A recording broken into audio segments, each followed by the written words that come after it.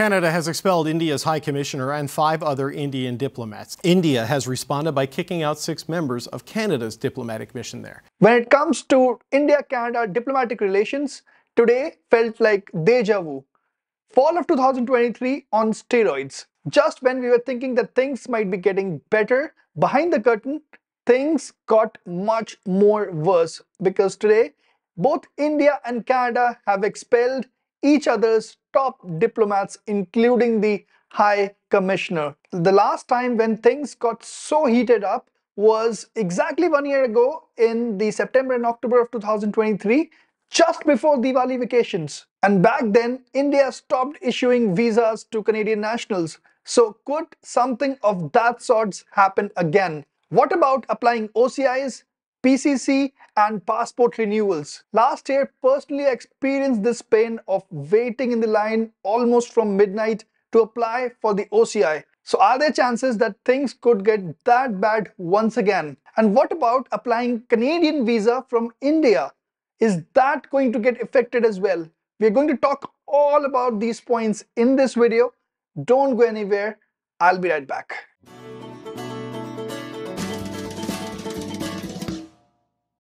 So yet again, India-Canada diplomatic ties have hit rock bottom. When two countries expel diplomats, this signifies serious trouble.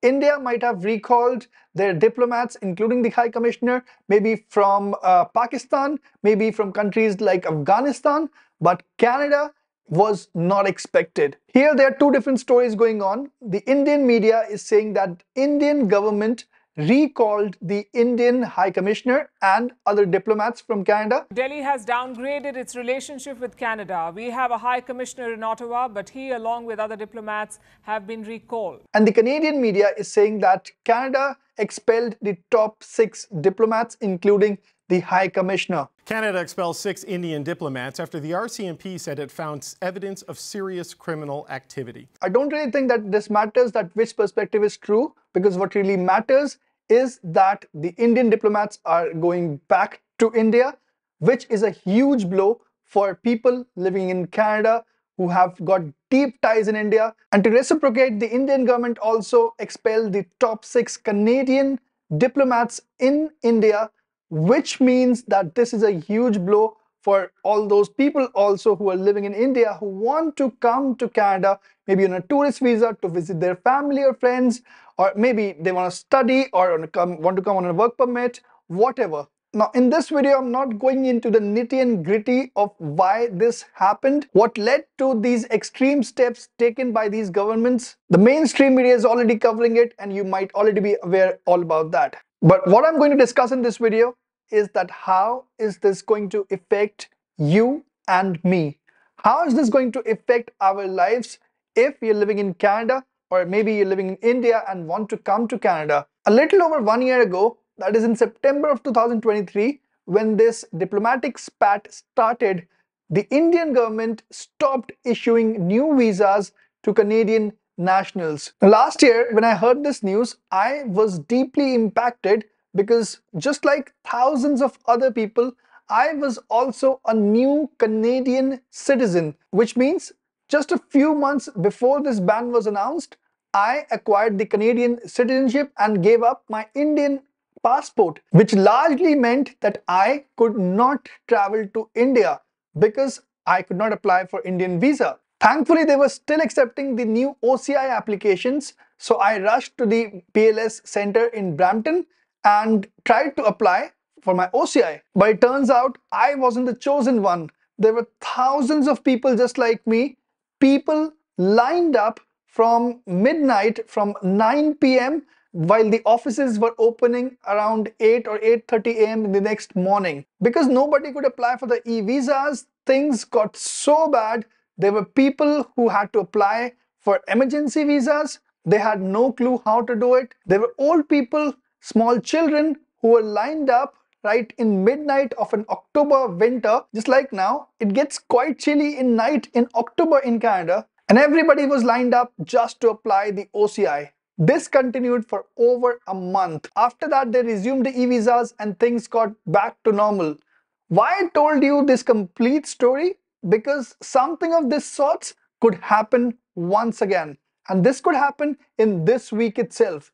I'm not trying to scare you, and there is no such news about it right now. But when the top diplomats have been expelled, this could be an obvious next step that the government of India could take. So if you're a new Canadian citizen, which means that you might have switched from being an Indian citizen to now a Canadian citizen just recently, to be on the safer side, I would suggest you to apply for the e-visa right away. If I'm not wrong and if I remember well, there are options to apply for 6-month or a 1-year visa. Just go for 1-year visa. Applying the e-visa for India is very simple. You can do that from the comfort of your home, and you can get the visa in less than 24 hours. When I was lined up for the OCI application, I met so many people. Many of them were new parents, and because those newborns were Canadian citizens, they had to get an Indian visa. Whatever be your case, if you or your family needs a visa to travel to India, I would suggest you to apply the visa right away. God knows what could happen in the days to come. Now, talking about the OCI applications. Last year, they stopped the new visa applications, but they were still accepting the OCI applications. But you don't know what they could change this year. I would still recommend that if you want to apply for the OCI, you should do it right away. That does not mean that you start lining up from midnight to apply for the OCI, because I'm sure that this is going to happen in the next couple of days itself. And that is too much hassle, too much pain. I've been through that. So that's why I would recommend you to apply for that e-visa for the meantime, and maybe you can apply for the OCI later on. And still, if you want to apply for OCI, you can try to get an appointment or apply through a postal applications. There are quite a few options. You can explore them, but not necessarily go and line up outside the BLS centers, because this is going to be crazy once again. Now talking about the PCC, that is the Police Clearance Certificate from India, and the passport renewals. So if your passport is expiring in the next few months, maybe this is the time to renew your passport. Last year, from my personal experience, things were not that difficult for PCC and passport renewals. The only thing which was difficult was to apply the OCI. They had banned the new visa applications, so everybody rushed to apply the OCI. But thankfully for PCC and the passport renewals, there weren't so long queues. But that doesn't mean that you forget about it. This is not the time to rest.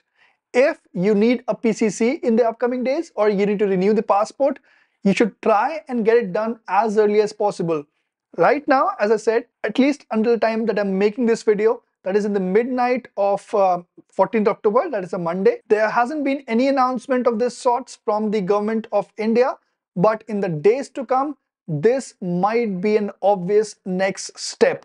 So this is the time to tighten your belts and just start applying, or maybe get appointments, or whatever is actually required. Okay, now talking about all those in India who want to apply for Canadian visas. Maybe you want to visit your family and friends, maybe you want a tourist visa or a student visa, which I don't think many people would want at the moment. Maybe you want to come on a work permit. I expect that the processing of all these visa applications would get slower in the upcoming days. Again, it's too early from that sorts of announcements coming from the Canadian government, but then in the days to come, you will certainly hear that this is going to impact the visa applications for sure. I'm expecting that the processing times would be much higher. So if you have any travel plans, after you get your visa applications, you should definitely consider that delay. I'm making this video just because I've been through all that pain last year, and I don't want you to go through all this pain. So just as a precautionary step, you can do what I've suggested you in last few minutes.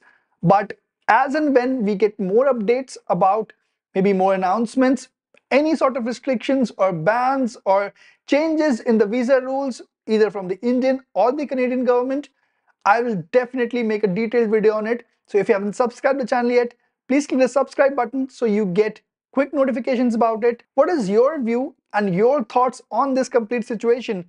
Please let me know in the comment section below. Please like the video and share it with your family and friends if you think it would be useful for them. Thanks a lot for watching this video. See you in the next one.